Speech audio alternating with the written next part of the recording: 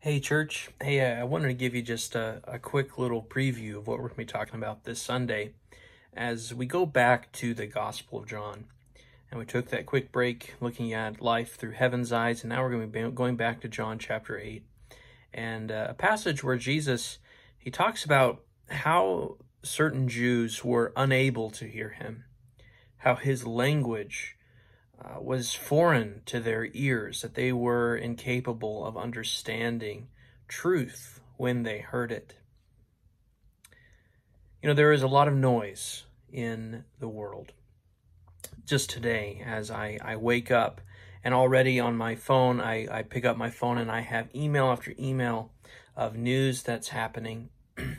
I go out, and before I have my coffee, I'm already searching through news feeds and seeing various things that are taking place from various different sources. Get in the car to go to my office, and I hear different radio programs pushing different things.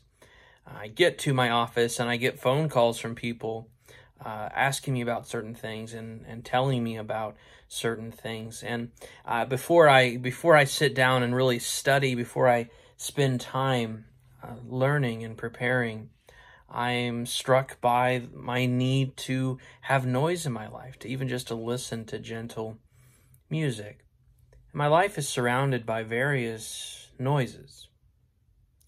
And one of the things we're going to speak about this Sunday, and one of the things I'm going to encourage us to do, is to learn how to listen to the voice of God, and even describe what that is. And we're going to ask the big question: are we doing a good job listening?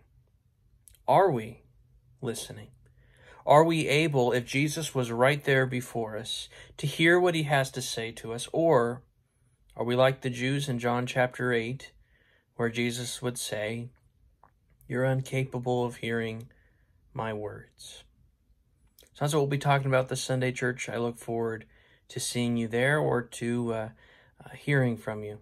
So have a blessed day, and may the Lord protect you.